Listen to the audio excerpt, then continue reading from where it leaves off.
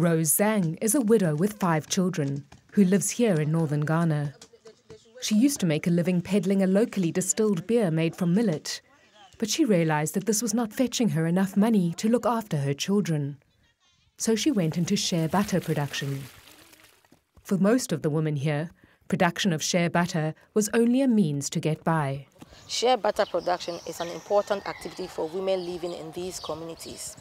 But because of the low quality of the butter, they were unable to get good markets and good profits from this activity.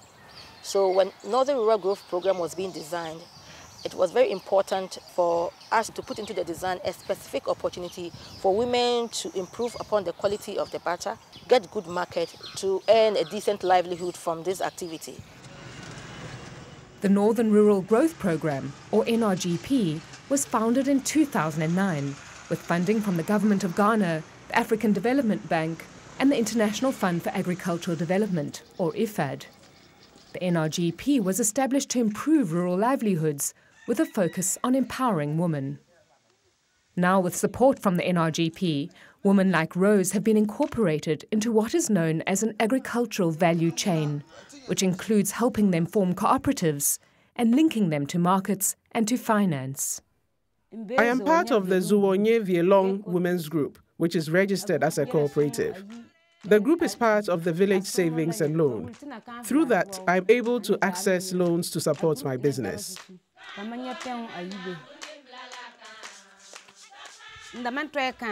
When I started, I used to process 1 bag of shea nuts. Now, with the support from NRGP, I'm able to process 5 bags of shea nuts a week. In order to create space for women to be economically active, we have been working with the district assemblies and the traditional authorities, the chiefs, because they control the economic assets and the assemblies can enact bylaws that will protect and unleash the potential of women. Women have now diversified into the other value chains and also into the other areas along the value chains that were traditionally male-dominated.